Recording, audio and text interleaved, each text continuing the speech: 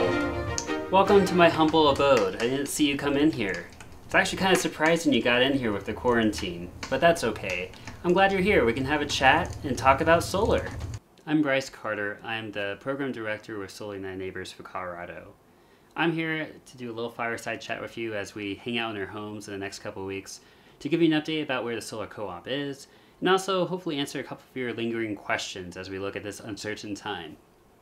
First of all, I just want to say thank you so much for being a member with the Denver Solar Co-op. When our selection committee was evaluating which installer to proceed with for the first Denver Solar Co-op, they considered greatly in terms of the balance of value around price, the type of equipment and warranties offered, as well as installer experience. Sunfinity was selected for this particular co-op because of their excellent price, as well as the fact that they had a track record of opening up in new states and having multiple offices across the country. Now, we knew that there would be risk in terms of opening up in the new market, and we expected that there would be some hiccups. And with the significant savings that we saw, the selection committee decided that it was worth that risk. From the ITC, the federal tax credit for solar, there was a huge rush of people coming in. And then certainly, as we looked at the beginning of the year, we did see some turnover with Sunfinity, which led to some additional delays on the ground, unfortunately. This is one of the reasons why many of you have experienced some issues with communication with Sunfinity. My role through Solar United Neighbors has to make sure that our communications, both from members as well as Sunfinity, have been going back and forth, and overall, we've seen success through the installs that have been completed. To date, we're about 2/3 done of the solar co-op, and I know there are also many of you that are still waiting on getting the final inspections done, all the way to actually starting the installation in the first place. For those of you that have not had your installation completed, we will probably see at least a 2-week delay because of the stay-at-home order.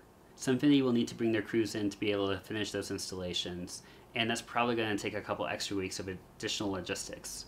Once your install is completed, it will need to then go through inspection, which might be an additional week or two, and then finally you need to have your meters installed and get approval from Xcel Energy to interconnect. That could be as many as 3 to 4 weeks of a wait, unfortunately. One of the issues I suspect we're seeing is that because 5G is starting to grow in the Denver metro area, each one of those 5G poles also needs an electric meter, so I'm pretty sure those guys are working overtime. So yes, there have been a few bumps in the road, but again, Solar United Neighbors and myself remain committed to you, working through all these challenges and making sure that your needs are met. Now, certainly we are looking at launching a second co-op in the near future. It all depends certainly as we look at the current circumstances and moving forward with working with the city of Denver.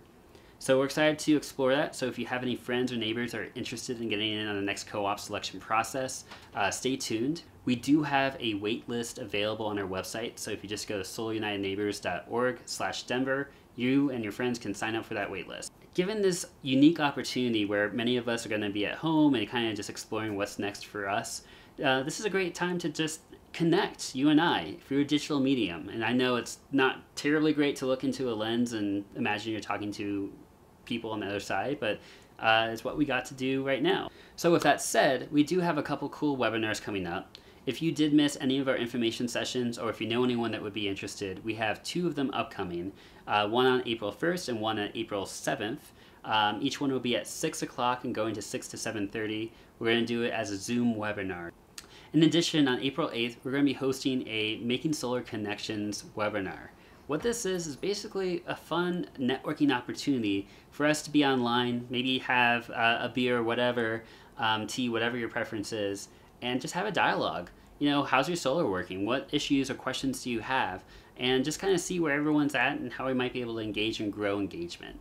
So this short video is just to check in with you to see how things are going, to see if you have any questions or concerns at this stage of the process. As we work through everything, I'm going to continue to be a resource for you. If you have your solar installed, take a photo with it. Send us some video or your own story. Why did you go solar? What made you excited about it? Because we want to share the solar stories with each other. Some of you might be more creative. If you want to draw or take photos, or if you want to even build a solar oven, we've had all sorts of interesting things that people have done for solar power. Let us know. Share it with us. We would love to grow our community and revel in the awesomeness that is being powered by the sun. So with that said, again, I'm here as a resource. I really appreciate your membership, and please be safe and healthy out there as we work through the current crisis. And I look forward to meeting you in person as soon as possible. Alright, take care and have a good night.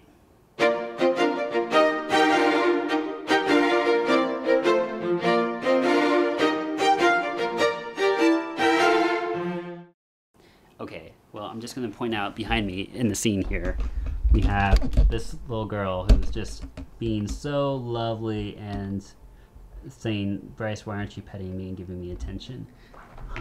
Yeah, are you a cute girl? Yes, you are.